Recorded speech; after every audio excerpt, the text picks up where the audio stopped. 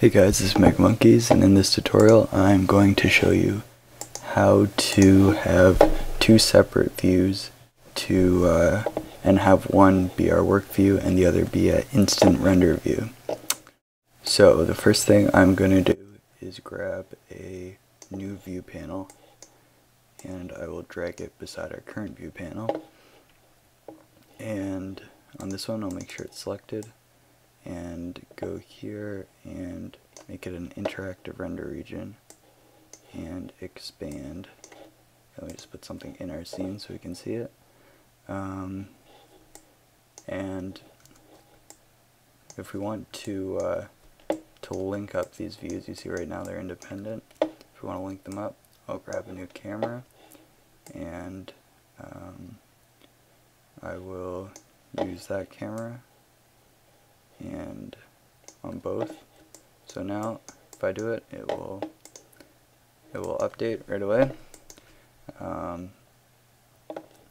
And also I don't want all these interface stuff because I want this to look like a render. Whoops. So I will go to the settings and turn off gadget overlay. And you can also use this arrow to change the quality just really quickly, which is nice. And yeah, I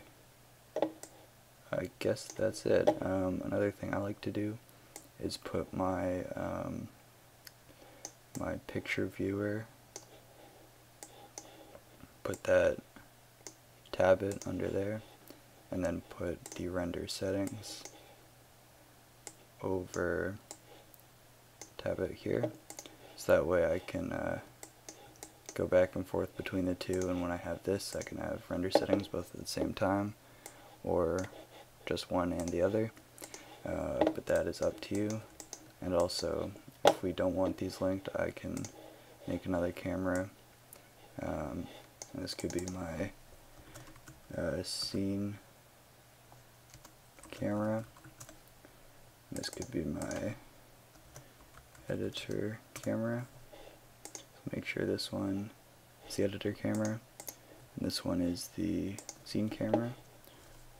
So now they are no longer linked, and so this one could be my final render, what I hope it looks like, and then when I want to mess around with stuff I could use this one. So that's it. I hope you enjoyed this tutorial. I hope you learned something. Thanks for watching, and goodbye.